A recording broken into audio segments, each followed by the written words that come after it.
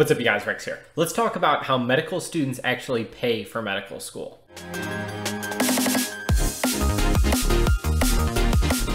I did a video last week breaking down all of the costs to attend a private four-year medical school like I attend at Duke University in the United States. Click on the card or check the link down below if you haven't seen that video. In short, the total cost to attend a private medical school like Duke for 4 years is about $371,000 if you are paying cash for it. Just as a comparison, a public school like UNC would cost more like $280,000 for 4 years. In that video, I talked about how it actually can cost a lot more than that if you have to borrow 100% of the cost of attendance in student loans. Thankfully, for the vast majority of students, people are not borrowing 100% of their cost of attendance. However, a very real 11.1% of graduates from medical school in 2020 graduated with over $300,000 in medical school debt, so they might have been having to borrow 100% of the cost of attendance. Now, most of this information is coming directly from the AAMC. I will link down below. This comes from their graduating student questionnaire. But since we already have started talking about it, obviously loans are a big part for a ton of students. The median amount of medical school debt for graduating medical students is about $200,000. However, this doesn't capture the whole story because a full 29.9% of medical students graduate with zero debt whatsoever. We will talk about how that might be possible later. But for the 70% of students taking out loans,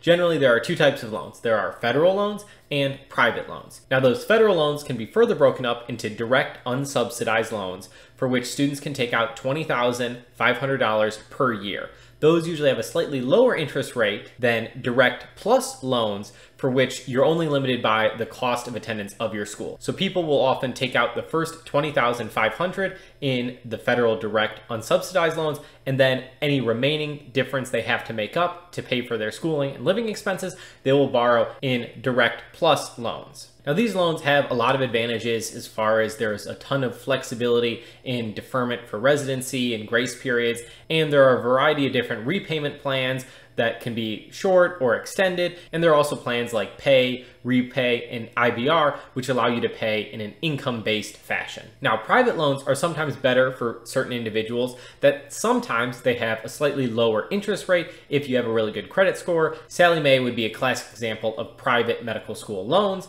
and they typically will also loan out up to the full cost of attendance, and sometimes they also do grace periods and deferment during residency. So just because you aren't doing federal loans doesn't mean you won't ever have those options. Now, the next big category is scholarships and grants. These can both be merit-based or need-based. And a good chunk of medical students either receive merit or need-based scholarships or grants. For 2020 graduates, that was about 62.8%. So let's first talk about merit scholarships. This, I imagine, is the vast minority. I would imagine the vast majority of these scholarships and grants that make up this 62.8% are need-based. But merit scholarships very much do exist. Some of them are open to any people applying to a medical school. Some are only open to certain races or backgrounds, etc. But they do exist. And people also wonder, do actually like full rides and full tuition scholarships exist? Yes, they are very rare and very competitive and typically exist at the more competitive schools, but I do know full rides exist for a fact at least like UCLA and NYU. Full tuition scholarships that don't cover living expenses like a full ride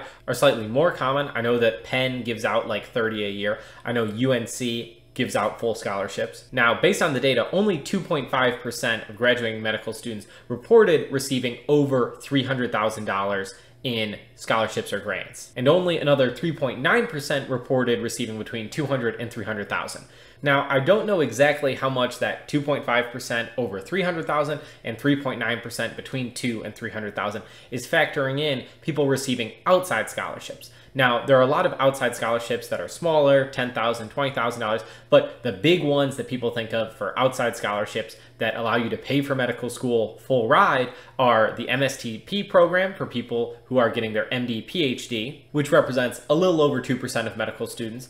And then there's also another about 2% of medical students who are getting their medical school totally paid for with all of their living expenses by an armed forces scholarship as part of the Health Professions Scholarship Program. So if that about 4% of students is factored into that 2.5 over 300,000 and 3.9 between 2 and 300,000, then there's very much a small minority of students actually receiving those like full ride scholarships, either that are merit-based or need-based. So let's talk about need-based. Need-based scholarships are typically only relevant at your really big name private schools as far as I know.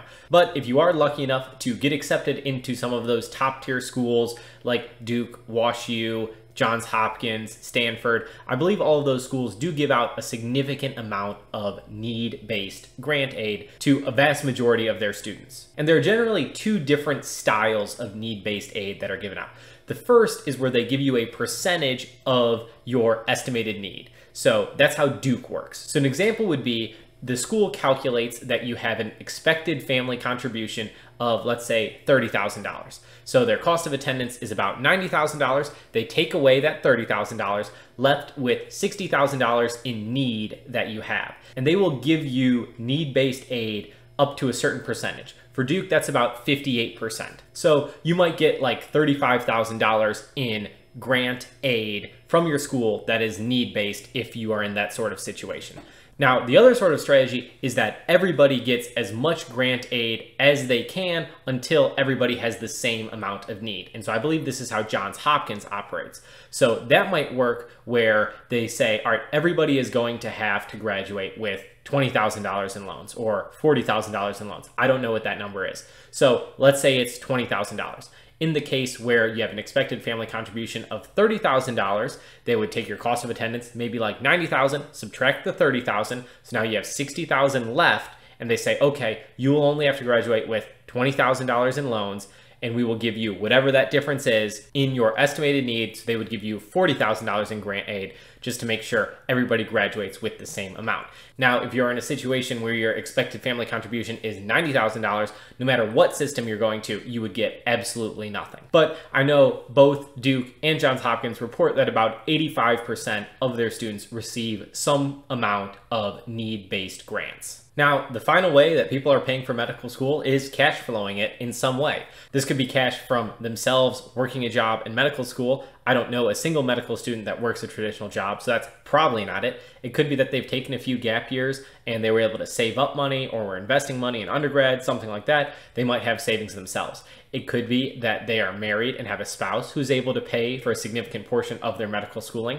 Probably the most significant is coming from parents, whether their parents have money saved up in a special 529 account specifically for education, or their parents just have extra income that they're able to help out and be very generous and help their students by paying for part of their educational expenses. Now, I imagine that last category is the biggest explanation of how 29.9% of medical students in 2020 graduated with zero debt whatsoever. But I want to go more in depth in that in its own video. So look forward to a video where I talk about trying to explain how nearly a third of medical students graduate with zero debt.